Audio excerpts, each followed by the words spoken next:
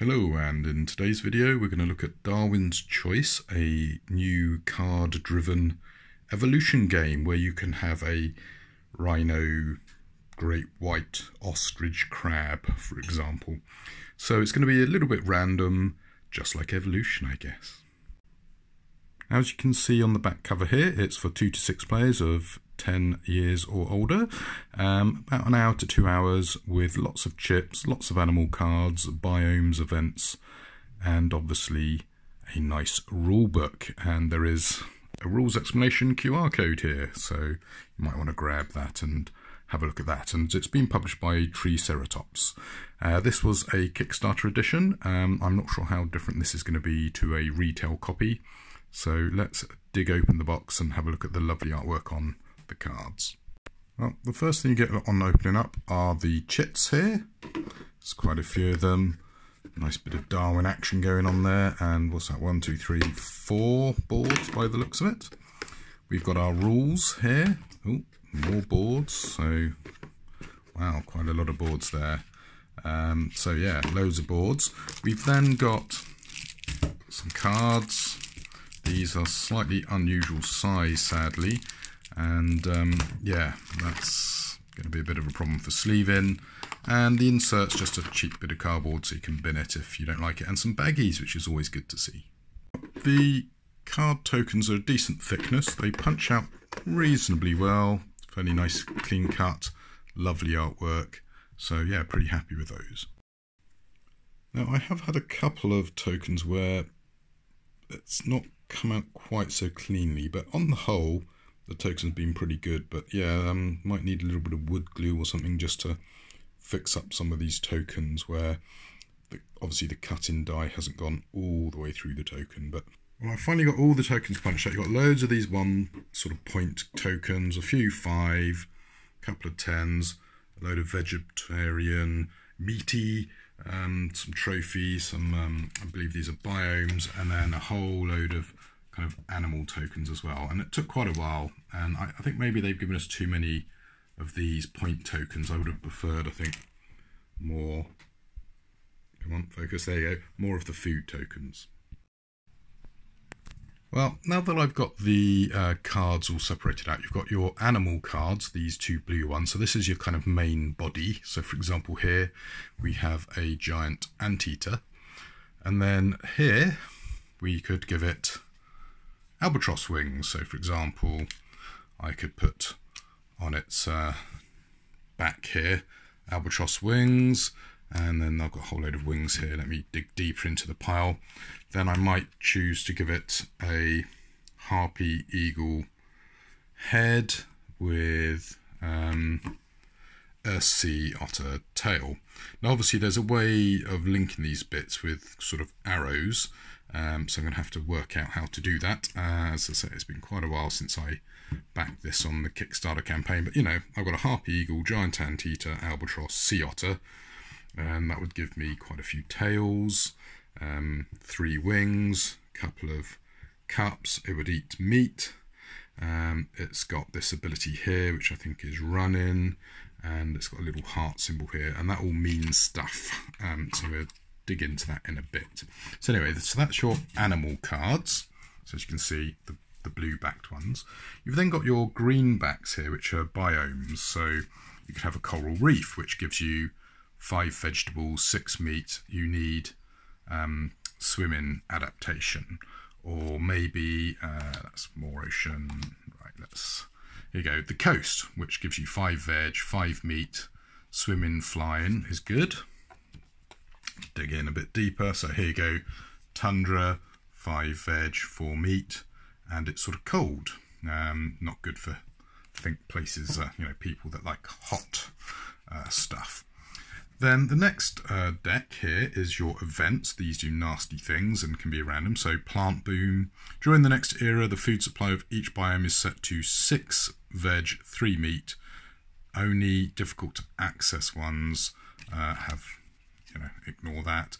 Mountain formation. When biome changes, a high mountains or highlands biome replaces a randomly drawn biome. Additionally, all high mountains and highlands already on the table are protected from being exchanged. And then at the bottom here, there's a flood. All species without swimming, flying, or climbing, I want to say, die out. So these are kind of gotcha cards that the game randomly will do. And obviously, the more specialised your creature, the more likely it is to be wiped out. But the more specialised the creature, the more victory points it's going to give you, or Darwin points. So you've got to sort of balance out the randomness of the game, which is very, again, like evolution. Highly specialised creatures do really well until environmental changes come along, or species changes come along, and then the specialists are in trouble. The next one is continental cards. So you've got your various continent cards, which match up with little tokens, and there you go. So there's those. Leave Africa there. And the final deck we've got here are your overview cards, which are just your summary of how to play, which you hand out to each player. So there's 12 of those because there's 2 cards and up to 6 players. If we turn our attention to the rulebook, you've got a summary of the decks there. You've got a summary of all the chips here, and as you can see, the abilities are running, swimming, flying, cold, heat, climbing, digging, and poisonous.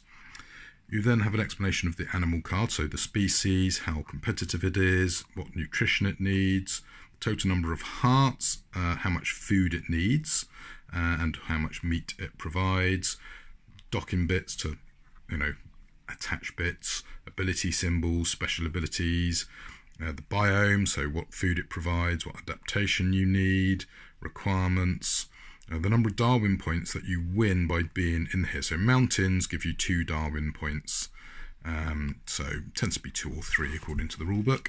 So how to prepare the game, sort of laying it out here, the gameplay, the action phases, the additional actions, trading, the main actions, creating your creature. So you've got all that there. Mutating your creatures, evaluating your creatures, so getting points basically. So how do you feed things, survival, competitive strength, transition with events, and then there's some explanation of those event cards here, so that's good. Now at the back of the book, you've got various versions of the game. So you've got a beginner's game, 2-player, 2 versus 2 co-op, so that's a nice little feature. Child-friendly rules, so you can play with 7-year-olds, and then just a thank you for buying the game, and then a nice little summary on the back of the rulebook. So really, really great. Very happy with this. The game looks fantastic. I mean, this artwork is beautiful, and oh, nice jaguar back there with lots of bits to attach to. So some animals obviously are more adaptable than others. Well, I made up some random creatures here. So we've got a golden snub-nosed monkey, southern screaming, African elephant, Eurasian beaver, rock ptarmigan, common bottlenose dolphin. So you can see I've got 1, 2, 3, 4, 5 cold adaptations, a couple of running, climbing, swimming, and flying, so that's a bit of a crazy creature. Then here we got Pacific cleaner shrimp bee visacha, who likes cold. We got a western gorilla, whale shark, taliga jaguar. We got a narwhal, humpback whale, jaguar, monarch butterfly, arctic fox. So in theory, we could have put this jaguar down here instead of the whale shark. A red and green macaw, kangaroo, coconut, crab, rattlesnake. And then last but not least, our Nile crocodile, Livingstone's fruitback, tamarin. So we literally have a flying monkey. Excellent. So there you go. So that's just random. That's not necessarily how you would actually set stuff up in a game, but that's how you might choose to do it. And as you can see, you get this beautiful artwork, lots of stuff, loads more here. I mean, these are various other cards here, but really lovely, great artwork, great setup, great concept. So how do you actually play the game? Well, to play the game, the first thing you're going to need to do, obviously, is set up your biomes. So we've got 4 biomes here. So we've got the hot semi-desert, the mountains, the wetland, and the hard-to-reach polar wastes down here. And this is based on players. So with 3 to 4 players, you use 4 biomes. With 5 to 6, 5. So you'd get an extra one. So let's say we've got an extra player, and we would tag on the tropical rainforest. And these are where you can choose to place your species. So if you want to live in the wetlands, you'd put your species in the wetlands. You'd then take a continental chip and place it on things. So let's chuck one on. So for example, we might say this is Eurasia, this is down south, etc. So as you can see, we've got 4 food and 4 meat. So I put 4, veg and 4 meat on this particular environment. So when creatures come to live in this environment, they will end up eating this food. And if the food gets depleted, then obviously there's going to be problems for the animals living there. At this point, the players draw 10 of these cards. So I could draw 1 of these, 3 of these, whatever. And you can draw them individually. So I can draw that, and then based on this, right, okay, so I've got 2 attachment points. So maybe I might choose to take the little one, or I might take a risk on one of these big ones. So let's say I take a risk on one of these big ones, and I draw, let's say, this jaguar. So I now know when I come to assemble my animal, I'm going to have it like this. So I now need some little ones. So I draw 3 little ones. So I'm going to get a little puffin head. I've got an elephant. It doesn't do much for me. Right, that doesn't do much for me either. So let me try something else. Let's see what we got. Let's say I draw myself a bee. And then let's say, do I get a tail from somewhere? Let's see, I've got a tail lurking here.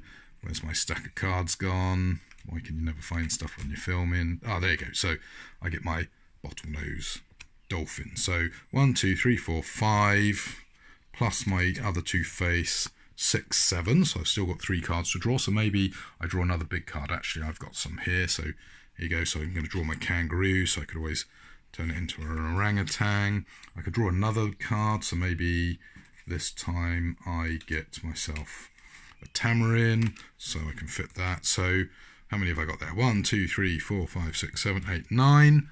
So I draw my last one from here, and it happens to be a sea turtle. Anyway, there you go.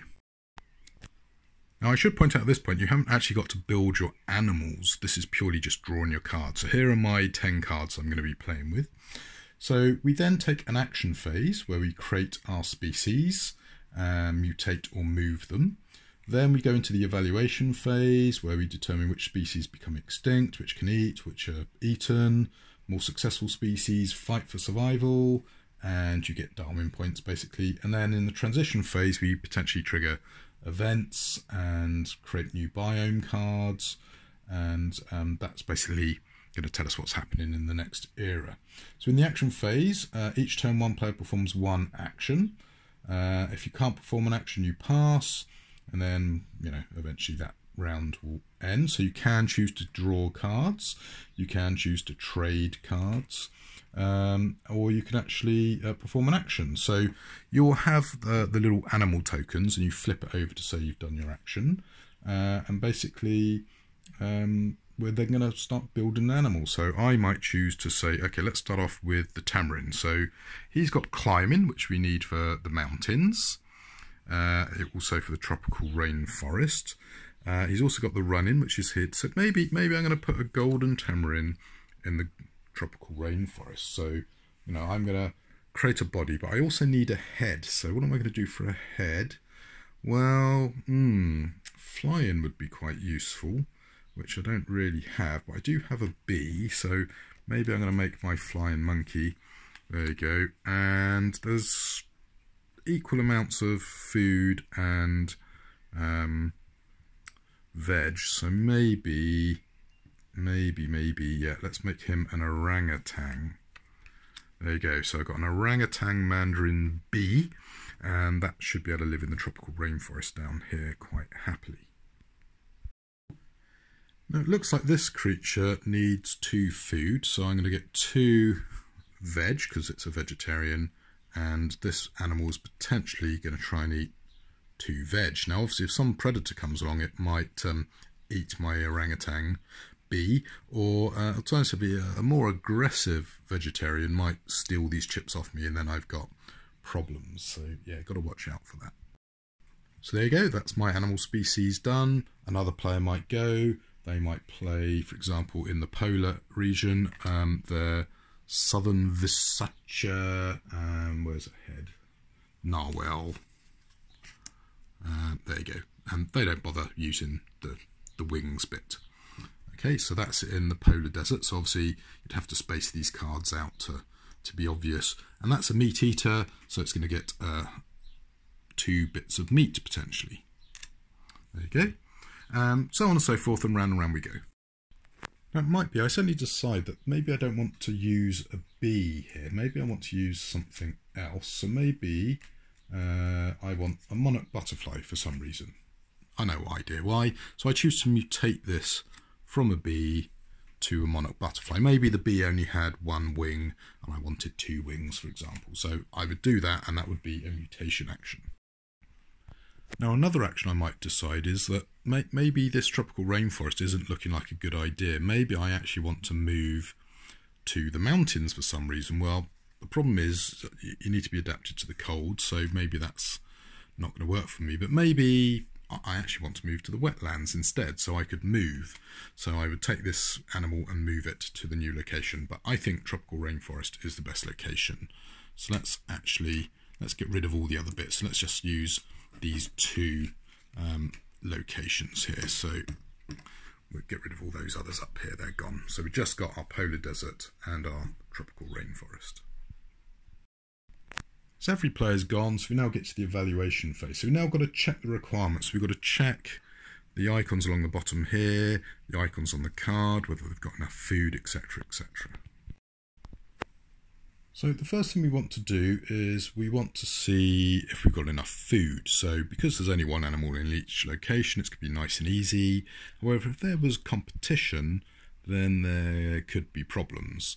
So there is enough food, happy days.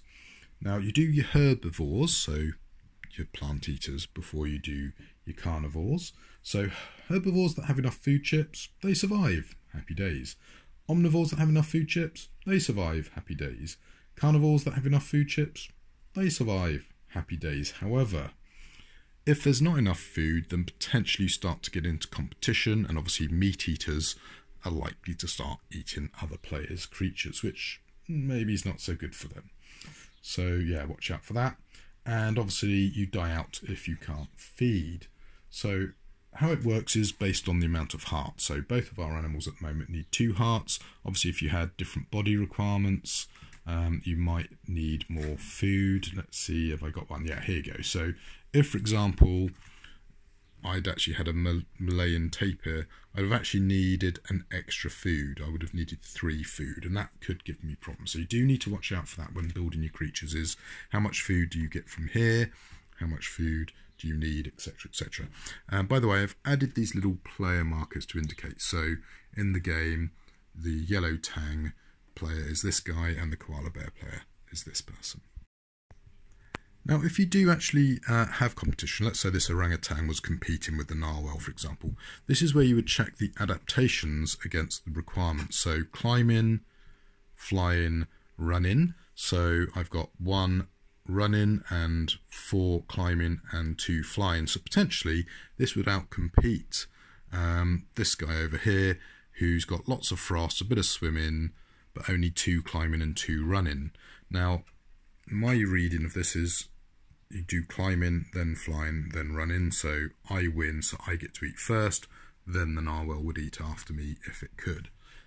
So that's something you need to do, and that is actually explained in the rule book over here. It talks about the adaptation, the order in which food, and it's quite complex. I mean, there's 1, 2, 3 bits talking all about it. Anyway, once you've done that, each species that's still in the game gets a Darwin point.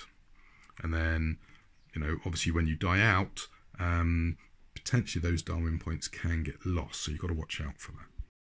Now in the rulebook, this little number here is the bonus Darwin points you get for being the most adapted. So in this situation, the orangutan would get 2, the narwhal would get 3, but if we were in the same location, like say the narwhal was with the orangutan, well, the orangutan is better adapted than the narwhal, so the orangutan would get 2 bonus points, so a total of 3.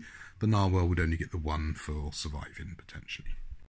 Once you've done the adaptation, you look for these little cups here. So I've got 3, whereas the narwhal has 2. And again, if we were in the same location, you would work out who's the most competitive. First place gets 3 points, second place gets 2, third place gets 1. And there is some rules about ties. and again that is listed here. At this point we would have an event. Now the events are actually revealed, so you know what's coming up. So intruders, all players lose the species that has the most Darwin points. Well, that's pretty horrible. And the Darwin points of the extinct species are redistributed to the players' remaining species. So you know that's coming up. So you would probably, you know, in this circumstances, you wouldn't have wanted to build one animal each. That would be bad. So if we pretend these are both the bear player, well, one of these is going to die off. Let's say it's this guy over here, so he dies off, and the points from this guy would then be put onto the orangutan, and these guys go to the discard pile. Sad for them. They have failed to evolve properly. Now you will notice there are some symbols. So intruders is an instant effect, but you might have a little dude there who is a permanent effect. The next step is we change our biome. So with 3 to 4 players, we replace 2 in the first era and second, and in the third era we, oh sorry, my mistake, in the first era we draw 2, in the second and third we draw 3. With 5 to 6 players it's 3, then 4, then 4. So, you know, if you've heavily adapted to, you know, be able to live in the polar desert, well suddenly you might have to actually find that you're actually needing to adapt to the wetlands, and that could be a bit of a problem. Obviously at this point this food disappears, so we'd maybe redistribute it to here, and away we go. There's then a little bit of cleanup with player markers, the trade zone, and players replenish their hand, and then the first player marker moves counterclockwise, so you know that means everyone gets a nice chance to go. And then after the 4th era, that is the last era, and the person with the most Darwin points, these guys, they win the game. So there you go. Here's a summary of the rules that you can use to play the game. The tricky bit with the game is the competition for food and who gets the food. Once you get that all sorted, I think the game is relatively easy to play. The biggest problem with obviously the game is the random nature, which could really hurt you if you don't plan accordingly. But you are getting to draw 10 cards every round, or up to 10 cards every round I should say, so you should be able to mutate your guy. Now part of the problem with mutation, by the way, is you might have to spend Darwin points to mutate, so watch out for that. You might have to give away your victory points to make sure, for example, your species doesn't get wiped out. But maybe that's a good idea, because if you've got like 8 Darwin points on a particular creature, you don't want to discard all of those victory points, because you only get to keep 1 if your creature sort of dies out, basically. So maybe spending 2 or 3 Darwin points to mutate your creature is better than losing 7 victory points. So there is some luck mitigation in the games, which should stop you tearing your hair out if you don't like too much luck. But obviously these event cards, they could be absolutely brutal. The continental changes, so here you go, suddenly, right, okay, if you're in Australia you need to watch out that it's going to get replaced. So yeah, watch out for that. I think the rule book is pretty easy to follow. The tokens are good quality, the artwork is really, really good. So yeah, I think this is a fun little game. As I say, the biggest problem is going to be working out, you know, the symbols and who's the most dominant, who's going to get the points, who's going to get this. So there is a little bit of fiddly bookkeeping, but yeah, apart from that, very good. Anyway, hope you've enjoyed that quick look at Darwin's Choice. And this game, I believe, is going to go to retail, so I'm not sure if it's in retail right now, but Kickstarter backers are receiving their copy this month, so hopefully lots of people will get a chance to play this lovely looking game.